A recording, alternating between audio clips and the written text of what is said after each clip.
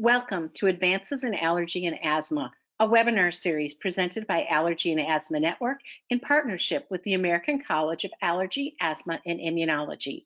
This is Sally Schessler, Director of Education for Allergy and Asthma Network. Our webinar series helps Allergy and Asthma Network live out our mission to end the needless death and suffering due to asthma, allergies, and related conditions through outreach, education, advocacy, and research. We are joined today by Dr. Kelly Maples, and she's going to take us on a life's journey of allergy care. Born in Pennsylvania, Dr. Kelly Maples grew up in New Jersey and graduated from Rutgers University.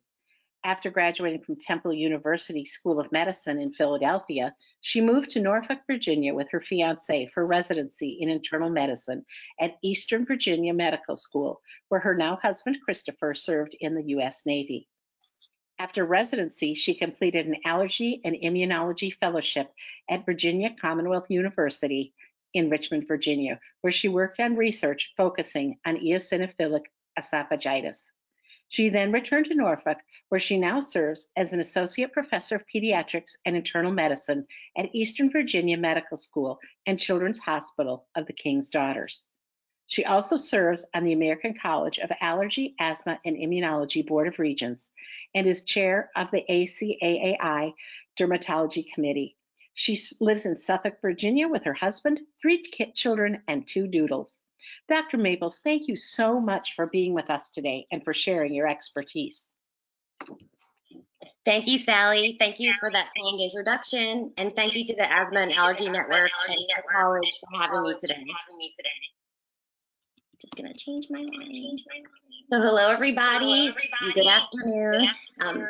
Thank you all for taking time out of your schedules to listen today. These are my disclosures. I have no conflicts for today's presentation.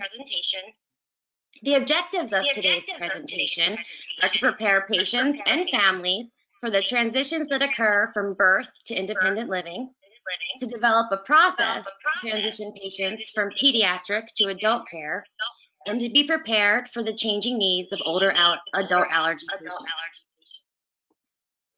As allergists and allergy care providers, we have both the privilege and challenge of caring for patients throughout their lifespan. But even those of us who only see pediatric or only see adult patients still need to be prepared to help patients navigate through the many transitions they will experience through their lifetimes. Today, I will first discuss transitions children experience as they grow and mature as they relate to food allergy and asthma. Next, I will discuss the transition process guiding patients from pediatric to adult health care. And finally, I will briefly discuss the care of older allergy patients. The first transition families will experience is having someone else, like a babysitter, teacher, or daycare provider, care for their child. This will occur at different time points for different families, but can be stressful for all parents, especially those of children with special health care needs like food allergy. In addition to the stress of someone else caring for their child, parents know that infants and toddlers can't tell teachers when they are feeling bad, and they can't tell teachers what food they need to avoid. A 2017 study of 289 parents of food allergic children found that over a quarter, 27.4%, felt that school is not safe for their food allergic child. When asked what could help change that view, 94% wanted stock epinephrine at their school or daycare facility, 81% wanted food labels on food served at the school, 86% wanted menus with food allergy information, and 86% also wanted student food allergy education, which is not relevant in preschool, but will become more useful as their child grows. As we know, many more parents believe their child has food allergy than do in reality. And many parents overestimate the danger of food allergy and feel that their allergic child is doomed to have a severe reaction or worse. Education is the best way to help families with these concerns. We can help families clarify who does and who does not, in fact, have a true food allergy, thereby reducing unnecessary food avoidance, worry, and purchase of epinephrine. And for those families that do have a food allergic child, we can educate and train them so that they may feel empowered to protect their child. We want food allergic families to be vigilant, not fearful.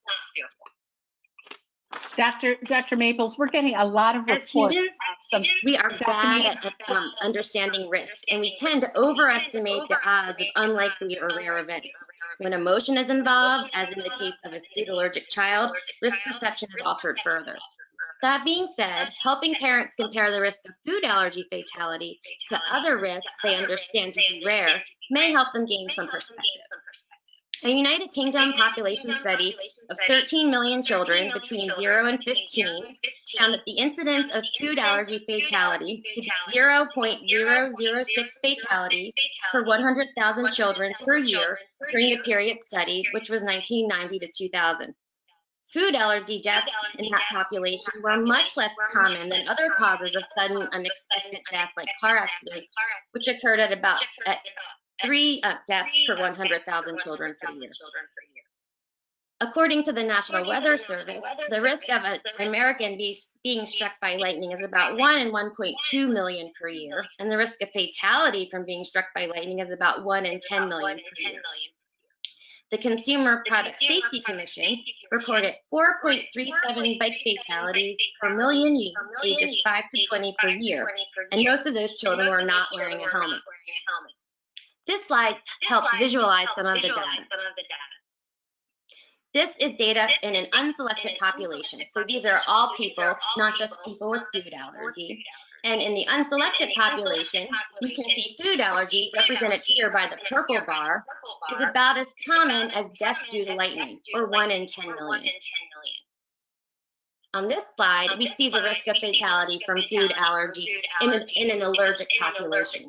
And here, food allergy fatalities are also represented in the purple bar, and they're about as common as death due to fire, about 1 in 100,000, and they are less common than death due to murder or car accident. So you probably don't have time to go through all of this data with all of your food allergic families, but quickly comparing the risk of death due to food allergy to deaths due to fire, lightning, or bike accidents may help parents better understand their child's risk. In some cases, I have shown these last 2 slides to anxious parents and have found it helpful. Although food allergy anaphylaxis fatalities are rare, parents should be aware of risk factors for food allergy fatality. We know that both sexes are equally impacted, and most fatalities occur in the 2nd or 3rd decades and are rare under age 10. This can be reassuring for parents getting ready to send their children to daycare or preschool. Most patients who experienced the fatality had had a previous reaction to the cause of the food. Knowing what food the child is allergic to can help us protect them. We know that delay in epinephrine or not using epinephrine at all, asthma, risk-taking behavior, and upright posture at the time of reaction are also risk factors for food allergy fatality. And while we can't modify all the factors, we can make a difference. We can be sure to help parents feel confident on using epinephrine. We can teach them how, when, and why to use epinephrine, and let them know that epinephrine is safe so they don't hesitate to use it.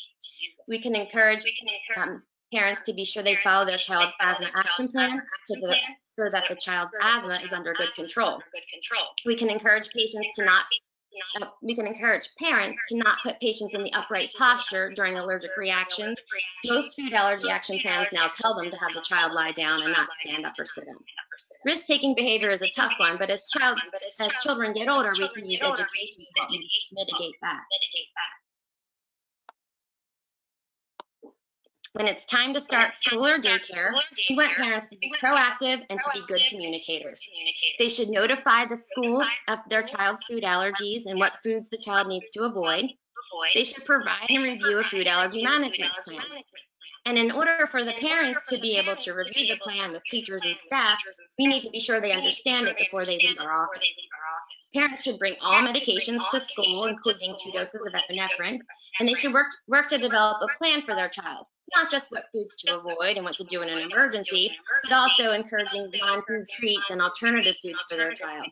They should communicate with the school on a regular basis and let teachers know words that their young child may use to describe their allergic reaction, like a hot tongue or burning tongue. At our children's hospital, in addition to our normal food allergy action plan, we offer an additional form that we call Managing Food Allergies at School. And this plan is intended to help prevent reactions and accidental exposures, and to be sure emergency medications are on hand. We don't use it for all patients, but we do use it for worried parents or those that feel the school isn't taking proper precautions. And this is just another way to clearly communicate with the school on how to best keep the child safe. The CDC offers a very useful guide on managing food allergies at school and early care programs. This is available online, and it's useful not only for schools, but for parents as well. It does a really good job at explaining what food allergy is in clear language. It explains the treatment of food allergy, the safety of epinephrine, the occasional need for a second dose of epinephrine, and also gives examples of how children often explain their food allergic reaction. Peanut-free schools and tables. I'm sure most of you have been asked about peanut-free schools, classrooms, or tables. Dr. Abrams and Dr. Greenhawk published a very useful review and position paper on this earlier this year. We know that about half of peanut allergic families self-report a history of a severe allergic reaction in their child. And some parents worry their child may have a dangerous reaction from environmental peanut exposure, from inhaling aerosolized peanut, or by coming into contact with peanut dust or peanut butter on tables. The United States, state governments, and our professional societies do not support a peanut ban, and the Australian Allergy Society specifically recommends against such bans. But some schools in the United States continue to ban peanut in cafeterias, classrooms, and sometimes the entire school. So what's right? The authors reviewed several studies supporting their viewpoint that peanut bans are not necessary, and I'll review some of those. The chance of having fatal anaphylaxis to exposure to environmental peanut is exceptionally low with an unlikely mechanism. We know that environmental peanut exposure through skin contact or inhaling peanut vapors does not trigger systemic reactions. They review studies that have shown that peanut allergen does not aerosolize. There's no peanut protein in peanut vapors. They also reviewed other studies that showed that skin contact with peanut butter or peanut dust can at worst cause a local skin reaction. Another reason they don't support it is that it's hard or impossible to enforce. It would be very difficult to check every food product that entered a school for the entire school year for peanut content. There is concern that bans may cause anxiety in patients and their families, negatively impacting their quality of life. And these bans may alter risk perception by sending the incorrect message that environmental peanut exposure is dangerous. There's concern that peanut bans may create a false sense of security at schools and result in decreased school preparedness for anaphylaxis treatment, though this has not been proven in the literature. The authors also point out that milk causes more food allergy fatalities in young children than peanut does. The UK population study that I cited earlier, which reported 0.006 food allergy fatalities per 100,000 children per year, found that 50% of those fatalities were from milk, and no one's discussed banning milk. The state of Massachusetts did a 5-year retrospective study of different school districts, some that had peanut bans and others that didn't, and they found no difference in epinephrine use between the schools that banned peanut and the schools that did not ban peanut. So for these reasons, the authors recommend against peanut bans and suggest that schools and policymakers focus on evidence-based recommendations like hand washing after meals, cleaning tables with soap and water between students, and preventing children from sharing snacks. They do recommend that schools consider a peanut-free table or a food allergy-aware table with decreased sharing for children in younger grades. The Massachusetts retrospective study that found no difference in epinephrine use between schools with a peanut ban or no peanut ban did find decreased epinephrine use in schools that offered peanut-free tables. As children move into elementary school, they become better at communicating and can begin to self-advocate. but they're more independent, and meals are not as closely supervised as they were in preschool. So parents should continue to keep teachers and schools informed of their child's asthma and allergies. We encourage parents to discuss with teachers non-food treats and prizes such as stickers and erasers when they want to give the class a prize instead of giving foods. Ask the parents to bring alternative snacks in, so if there's a birthday party and the child is allergic to the food that was brought in, they're not completely left out. Children at this age are getting old enough to be taught to advocate for themselves. Teach them to report their food allergy anytime a new adult offers them a food. And you should also start to teach them about their asthma action plan and their food allergy action plan. Parents can educate teachers, and we can educate teachers too. It's great to volunteer at local schools to teach teachers and cafeteria staff about food allergies, what epinephrine is, and show them the trainers. There are videos available online to help teach peers about food allergy. Once kids are in elementary school, they're getting old enough to learn a little bit about it. The SOAR program, or Science and Outcome of Asthma and Food Allergy Research Program out of Northwestern, led by Dr. Ruchi Gupta, makes great videos that are geared towards specific age groups. And the youngest age group they target is kindergarten to 3. In addition to videos explaining food allergy, they also have videos explaining asthma. These are grade appropriate short videos. They're produced with food allergic student input, and they're designed to increase student awareness of food allergy and its treatment. I encourage you to look at them online. I think they're great. They can even be used in clinic because they're short. As children grow and move on to middle school and high school, they become more independent and knowledgeable, but they also might start to engage in more risky behaviors. Around the start of middle school is when many children will be ready to self-carry epinephrine and albuterol. A well-known study of allergists found that most allergists feel children are ready to self-carry epinephrine around the age of 12 to 14 years. This is certainly not one size fits all, and when determining if a child should self-carry epinephrine or albuterol, consider the child's asthma control, severity of previous reactions, and most importantly, the child's readiness. When it's time to consider self-carrying these devices, epinephrine and albuterol, ask the patient, can you describe symptoms of anaphylaxis? Can you tell me some symptoms that mean you need to use your epinephrine? Then ask them to demonstrate proper technique of the epinephrine device that they carry in clinic with a trainer. When evaluating if they should carry their albuterol on their own, you can apply similar questions. This is a great chance for us to help increase children's healthcare literacy and to begin to prepare them for healthcare transition. A 2018 study found that teens with asthma are usually in charge of their asthma medications. So over half of the teens said that they were the only ones in charge of their asthma medications, controllers, or relievers. But despite this, only about half of them knew what each medication was for, and only about a third of them could name photos of their medications. So we need to continue to encourage parental involvement at home, especially for younger teens. But this is another great opportunity to help with healthcare literacy. The Allergy and Asthma Network's visual inhaler guide is very useful when working with teens and young adults to review their asthma medications and which inhaler does what. You can also consider a visual asthma action plan. Visual asthma action plans have color photographs of each medication and device on the asthma action plan to help guide the patient to select the correct one. In addition to not always knowing what medication does what, risk-taking behavior becomes more common in adolescents and young adults.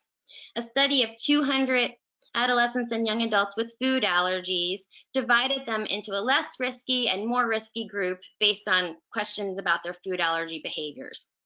And the odds of being in the more risky class were significantly decreased for students with peanut allergy, supportive female friends, overprotective mothers, teachers who are aware of their food allergy, a history of being bullied, or an established 504 plan. So we know that peanut gets all the attention in the media, But we don't want our young adult patients with other food allergies to think that there's not a potential for a bad outcome or a fatality. We need them to know that their milk allergy or their cashew allergy could produce a fatal anaphylaxis. Once again, we don't want them to live in fear, but we do want them to continue to be vigilant, encourage them to carry epinephrine. 13% of the children in this study did not carry epinephrine. And we want them to encourage them to continue to read ingredient labels. We can't give everyone supportive female friends, but we can encourage patients and their overprotective mothers to help educate their peers. Their best friends and teammates should know how to use their epinephrine if the child has a severe reaction and be aware of their food allergies. And even though they're older and seem grown up, it's still important for teachers to be aware of their food allergies, and parents should continue to communicate not only with teachers and school nurses, but cafeteria staff as well. Education is the best way to help mitigate risk-taking behaviors. Once again, I refer you to the SOAR peer-to-peer food allergy videos. This is another way to educate peers so that they have more, so that the food allergic student has more support and may have less risky behaviors. We should empower mothers to continue to communicate with the teachers and encourage education of students in their community. The final transition I'll discuss is when young adults leave for college or leave for independent living. This is a big shift for young adults. It's the first time most of them will take on full responsibilities for their allergies and asthma, but they're also going to need to learn how to navigate the healthcare system. When they do get to campus, many will find gaps in support for food allergy at college. At high school, there's still a good safety network, but at college, there can be gaps. A study out of Northwestern interviewed many food allergy stakeholders. This included students with food allergies and their peers, teammates, resident life staff, disability advocates, as well as college administration, food service employees, first responders on campus, and risk managers. And when they interviewed this group of stakeholders, they found some gaps in support at college. They found there is a need to clearly define the roles and responsibilities among fellow students, peers, roommates, and cafeteria staff.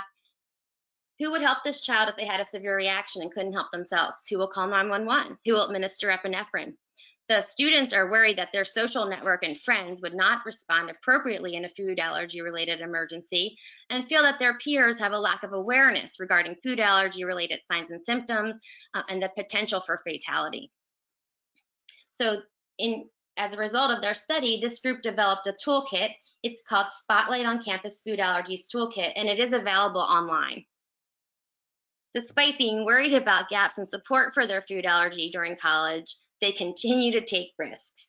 A 2009 online email survey of food allergic undergrads had 513 students respond. 57% of them said they had had an allergic reaction to the food that they were avoiding in the past, and 36% of them say they had anaphylaxis to the food they were avoiding in the past. But despite this, only 6.6% said they always carry epinephrine, and only 60% said they always avoid the food allergen they're supposed to avoid. Of those that had a reaction during college, less than half of them, 47%, had any emergency medication at the time of a reaction, not even Benadryl, and only 21% had epinephrine at the time of a reaction.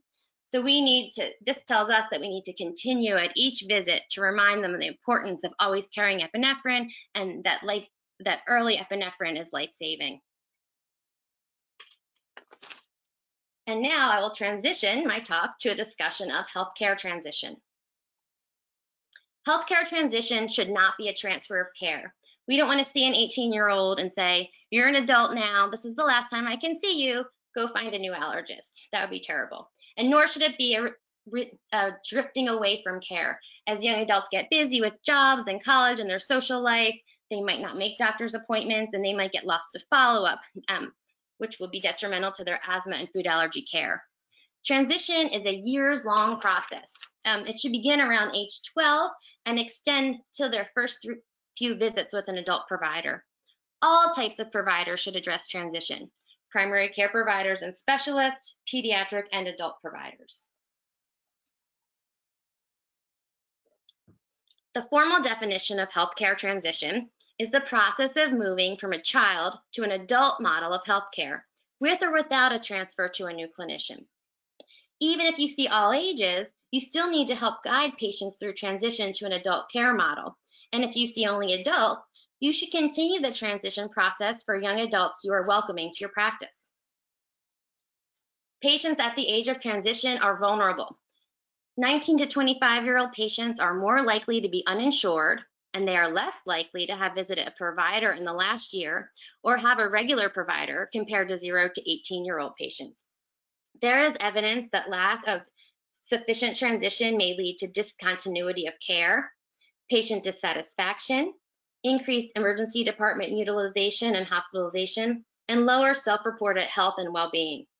The goals of good healthcare transition are to improve the ability of young adults to manage their health and to effectively use health services, and to develop an organized process to facilitate transfer and integration into an adult model of care.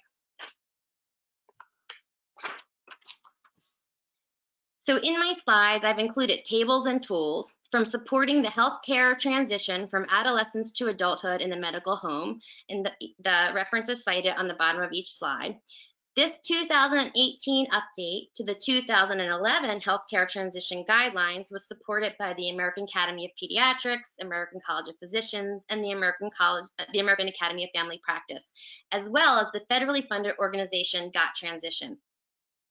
Here on Table 1, we see barriers reported by young adults and their families to transition. So they were asked about the transition process after they went through it and what went wrong or why they didn't like it.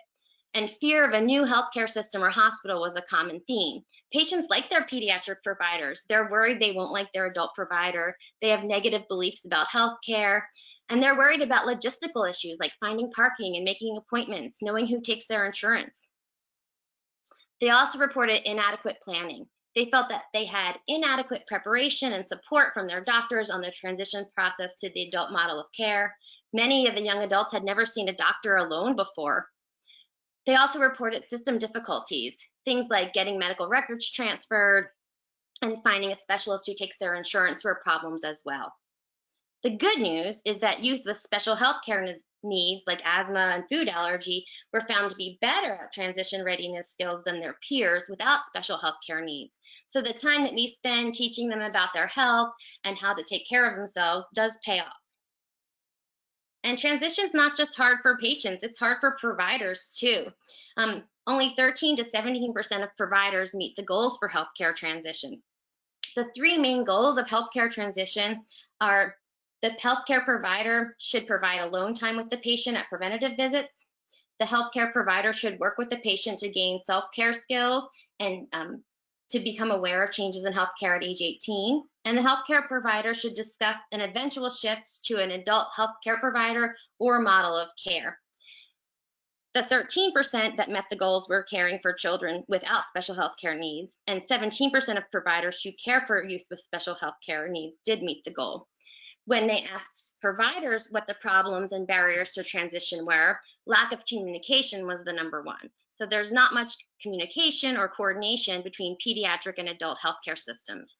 Training limitations were acknowledged as well. Many of us were not formally trained in healthcare transition, so it's new to us. Clinicians were also worried about lack of coverage for young adults, lack of patient knowledge and engagement, poor adherence to care, and unrealistic youth expectations.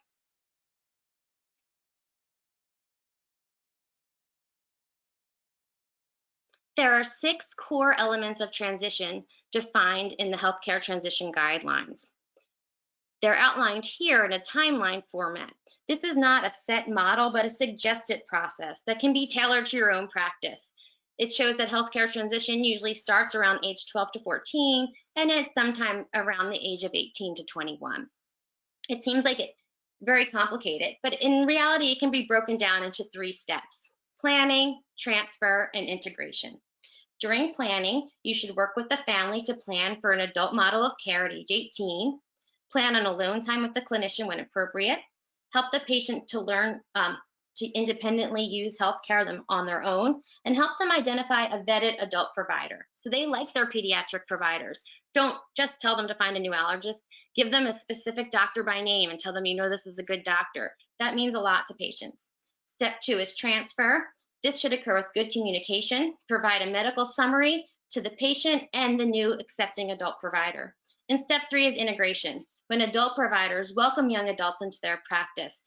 And at that time, they can teach them about practice protocols, emphasize confidentiality in the adult healthcare model, and also let the patient be aware of their responsibilities as patients, cancellation policies, and prescription policies.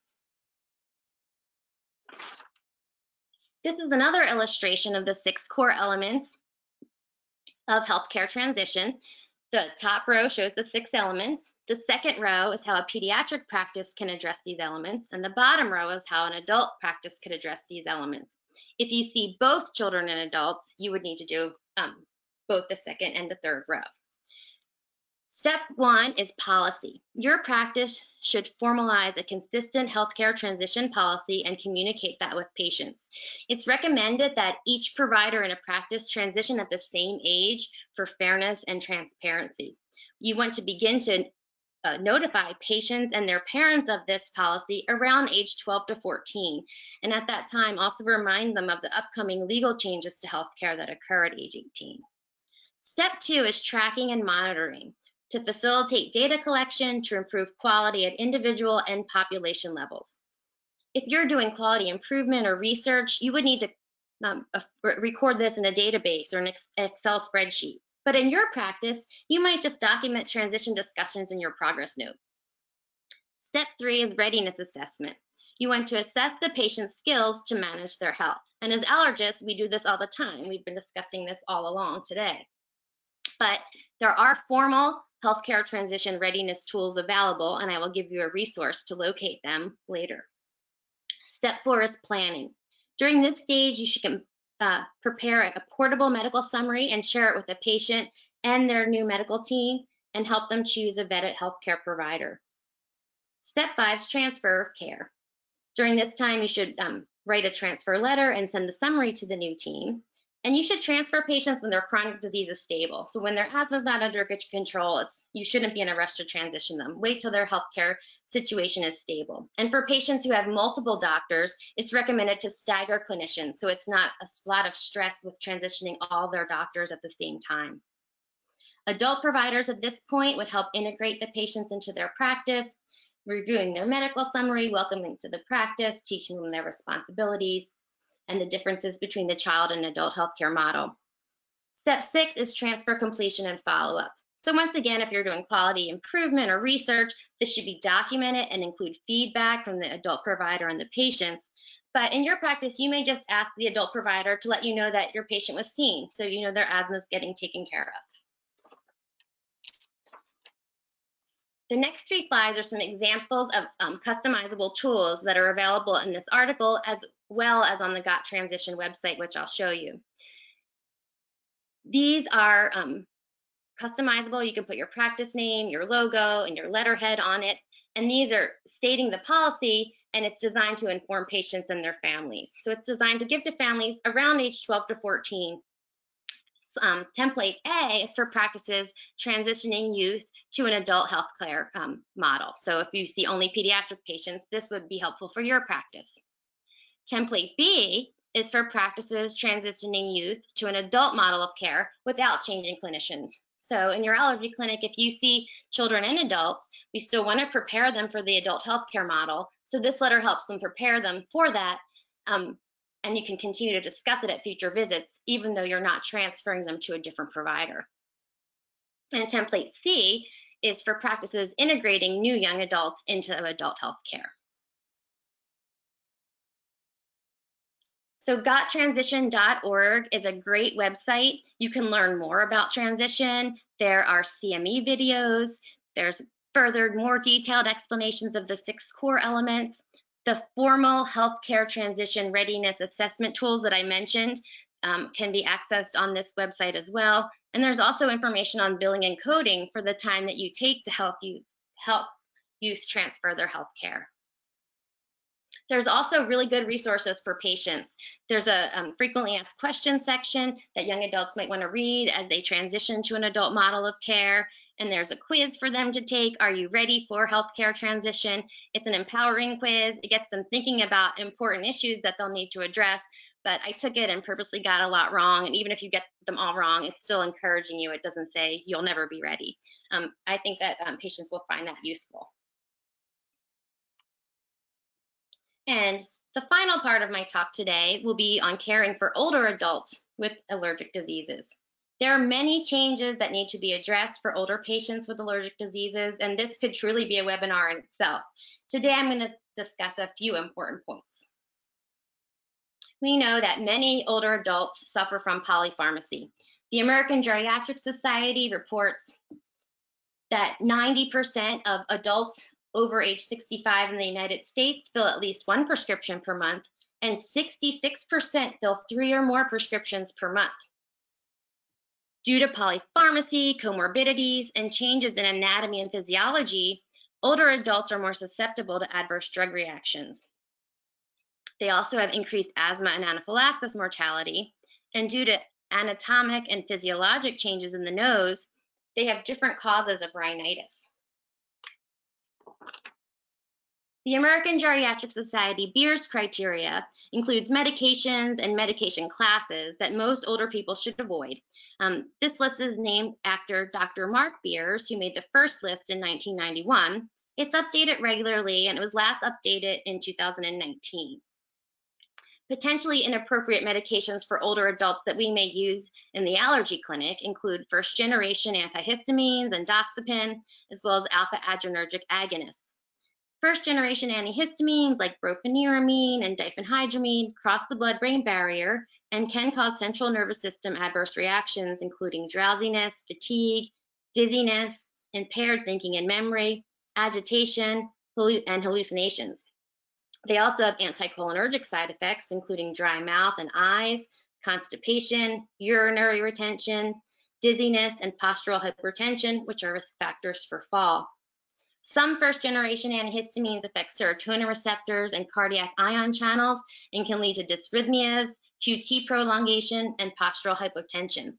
Despite this long list of possible adverse reactions, a lot of older patients still take first-generation antihistamines.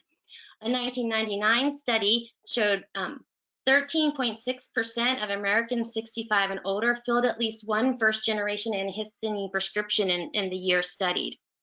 And that only accounts for those that were purchased by prescription. Many of these are available over the counter. So while you may not be prescribing first-generation antihistamines for your older patients, it's important for us to educate them that they shouldn't buy them over the counter. Some patients get a false sense of security with over-the-counter medicines and think they're all safe. So we should always remind them. Alpha agonists also have adverse reactions. Oral alpha agonists like pseudoephedrine are CNS stimulants and can cause anxiety, irritability, insomnia. They can also cause palpitations, urinary retention, and elevated blood pressure. These should certainly be avoided in patients with cardiovascular disease.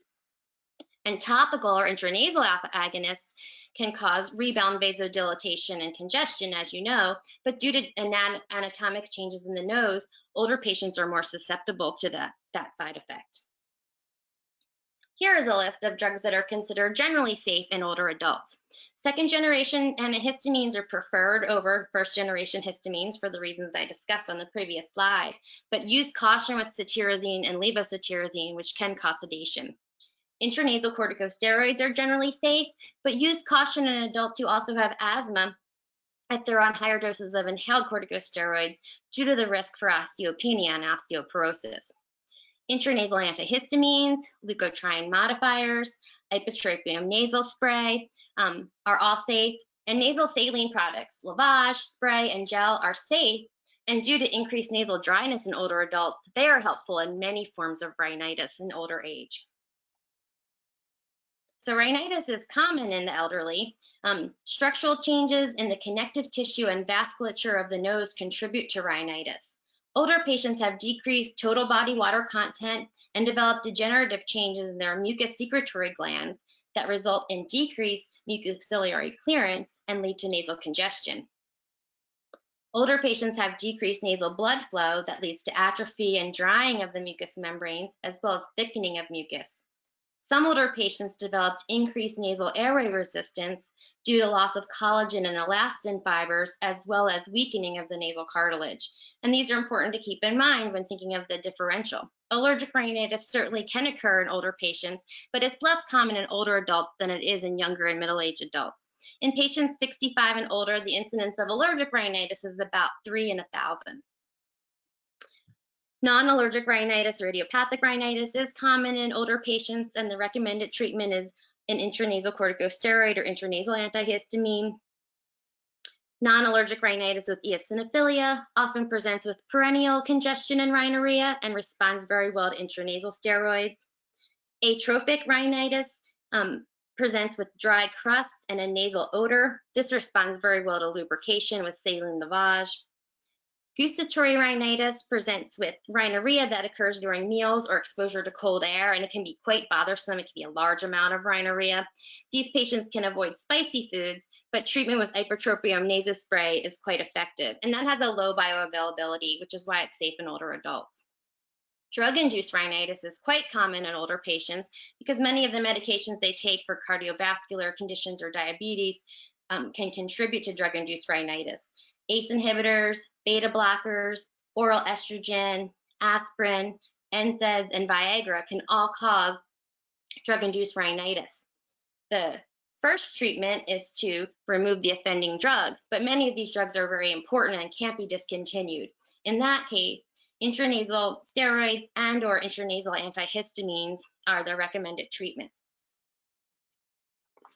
I mentioned earlier that older patients have increased asthma fatality, so we need to keep their asthma under good control, but we want to do so at the lowest dose of inhaled corticosteroid possible. Adding a long-acting beta agonist, a leukotriene modifier, or using a biologic can help you control their asthma with a lower dose of inhaled corticosteroids, and an allergic asthma environmental control may also decrease the need for higher doses of inhaled corticosteroids. Older patients who are on inhaled corticosteroids should be canceled on lifestyle factors. Encourage weight-bearing exercise, which is quite important for bone density, and also encourage a healthy diet. Obviously, calcium and vitamin D intake are important, but so are adequate caloric intake and protein intake. Also, we should be discussing fall prevention in older adults who have risk factors for osteoporosis who are on inhaled glucocorticoids. Encourage them to wear good shoes with rubber soles, and if you're particularly worried about falls, a home health physical therapy evaluation can be quite helpful. In about 90 minutes, a physical therapist can come and watch a patient ambulate through their house, and they can identify fall risks that can be easily modified to help prevent a fall. In postmenopausal women and men over 50 who have risk factors for osteoporosis, consider ordering a DEXA scan or working with their primary care provider to do so. There's an online tool called FRAX, F-R-A-X, and it's an online fracture risk calculation tool that can help you decide who would benefit from a DEXA scan. So that's all I have. That's all I'm going to talk about in management of older adults, but this will be a great segue to next month's webinar when Dr. Alan Baptist will discuss why is asthma so difficult to control in older patients. So thank you all for listening, and I'm happy to take any questions. Thank you so much, Dr. Maples. I'm going to apologize to everyone for the feedback. I'm going to read the questions and then quickly mute, because that's what takes care of the background noise. So, Dr. Maples, our first question, they said that I was unaware that upright position is a risk factor. Can you give me the rationale for that, or better yet, where to find the literature on that to share with families? So, the literature came from the United Kingdom, and they found that many people who had anaphylaxis fatalities in emergency departments experienced that right after a change to an upright posture, and it's called empty ventricle syndrome. So during anaphylaxis, when there's a lot of vasodilation, the blood is going to go follow gravity because there's not good vascular tone anymore. So if they stand upright, more blood will go towards their feet if they're standing up. Lying down will help protect that so that they can perfuse their heart and their brain and their important organs. It's an older study. It may be from the 1990s. But we do include that on our food allergy action plan. And as fellows, we read the article, but I don't remember. It's so old, I can't give you the exact reference, but I could try to email it to you. Thank you. We have parents convinced that peanut allergies are airborne. How do we combat this and talk to them? So this is very hard because a lot of them read, things on Google, and they think that what's on Google is true. A lot of parents, if you really sit down and tell them that it requires contact with the protein, not the odor, and that we've proven that there's no protein in these vapors, a lot of patients will believe us. But honestly, the article from Drs. Abrams and Matt Greenhot is great, and it's easy for lay patients to understand. So it's a great summary of evidence. It's not just their opinion, and I would encourage. I've actually sent it to all of my colleagues because I think it's great for us to show families that believe that. I know some practices do proximity challenges if patients really won't believe you. Usually, if I talk to patients and show them evidence, they seem to believe me. But some people do proximity challenges where they open a jar of peanut butter and the patient stays in the room and they show them that they're safe and that they're okay. That's great. So what do you recommend within the school setting? How do you educate school staff to encourage children transitioning with their allergy responsibilities? So usually it's around middle school, and honestly, the schools that ask me to come talk and my partners are generally elementary schools. Middle schools don't ask us much. So we provide the middle school with their regular food allergy action plan and their asthma action plan. And then if we feel the child's ready, we provide self-carry forms. And I do quiz the child. Like I mentioned, tell me when you need your albuterol, or what symptoms would you use epinephrine for. But educating the middle school nurses and teachers, I haven't had a role in. Okay, thank you. So what is your opinion about on that whole topic of peanut-free schools? There was a study you mentioned, and the person also wanted to know what was the date of that study about not banning nuts in school. It's on my slide. It's from 2020, and it's in the Journal of Public Health Policy, I believe.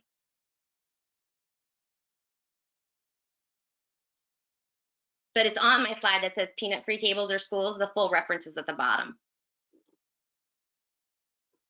Okay, but can you help us with some strategies of how to Sure. So what we generally not do only parents but school administrators? We recommend for younger children who might share, or certainly children who have developmental delay and you can't enforce no sharing. We do recommend, if parents ask, a peanut-free table, or at least an allergen-aware no sharing table, up to about 3rd grade. After that, children are old enough to know not to share. We know that if a little bit of peanut is on the table or they smell someone's peanut butter, they're not going to have a reaction. So I don't recommend that people look for peanut-free daycares. I've told parents that I worry at peanut-free daycares, they may have less preparation for anaphylaxis because they feel like they're immune to anaphylaxis since there's no peanut in the school, but there's still milk in the school. So there could still be anaphylaxis. For all the reasons that I outlined, I don't think peanut-free schools are necessary, and we don't recommend them in our practice. But I do recommend a peanut-free table for children under third grade and under. Okay, here's a question. How can we change the language from overprotective mothers to protective parents in the research? Overprotective is a negative stigma. And what about fathers? Why are they written out of the conversation and the role of caretaker? I did not design that study. That's the wording that was used in the study. I don't think that the moms are being overprotective. I would like to call them proactive mothers or proactive parents. But that's what was in the study. But I agree. We shouldn't call them overprotective. I think proactive is better, and both parents certainly have a role. Thank you. Next question is, there's a conflict between professionals recommending that middle schools carry medications and state regulations in some states. Do you have recommendations on how to approach that conflict with parents, students, and state advocates? Writing to your state legislator can be effective. If you look at the number, I believe now 49 states allow children to have an unassigned epinephrine, and that happened from healthcare providers and parents writing to their state legislators. So that's an issue that's a win-win for both parties, and I think that a lot of them are happy to help with that kind of thing. In Virginia, if we provide a form that they can self-carry it, they can. So it hasn't been a problem that I've personally had addressed. I've trained and practiced only in Virginia. But I encourage, if you're a provider, to give a call to your state legislators, and if you're a parent, do the same, because a lot of times they're very anxious to help with that kind of problem. What happens at Thank you. That's good advice. So we've heard you say approximately what age children should be carrying epinephrine. Is it appropriate for a younger child to carry their epinephrine if they seem to be very capable?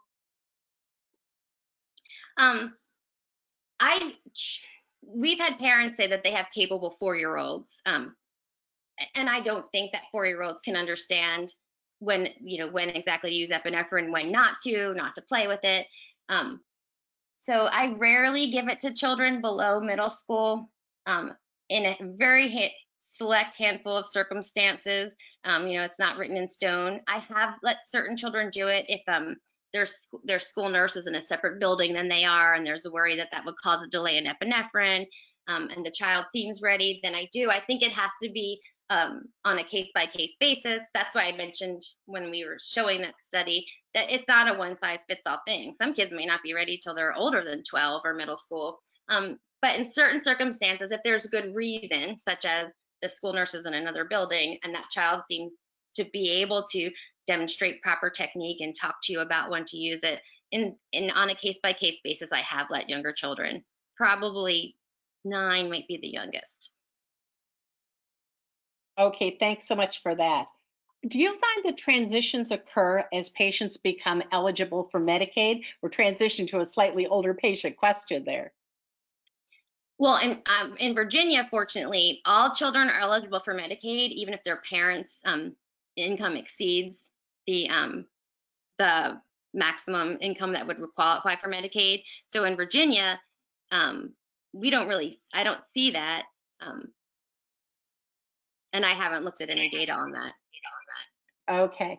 Next question is, how do we encourage physicians to use action plans for the schools? Well, in Virginia, the schools require them. So we provide asthma action plan for every child with asthma and a food allergy action plan for every child with food allergy, and the school districts require it. That's another thing where you probably have to talk to legislators and your Board of Education to make it a requirement that they have those action plans at school, because I do believe that they keep kids safe. That's a wonderful note to end on. Dr. Maples, thank you so much for being with us today. So at this point, please download the handouts from your control panel. If you have any difficulties, please email us using the link in your email. Please join us next month for our August webinar when Dr. Alan Baptist will present on older adults with asthma, a different disease. This webinar will air on Tuesday, August 26th at 4 p.m. Eastern. You can register for this webinar on our website at allergyasthmanetwork.org. Look for education in the horizontal navigational bar near the top of the page and scroll to webinars. You can also view our archived webinars on this page of our website. Visit our website for quality guidelines-based resources on allergy and asthma. Also access important medical information on allergies and asthma from our partners, the American College of Allergy, Asthma, and Immunology at allergyandasthmarelief.org. Thank you again for joining us, and we look forward to having you register to be with us next time on Advances in Allergy and Asthma. This is Sally Schessler for the staff at Allergy and Asthma Network. We hope you have a great and a healthy day as we work to breathe better together.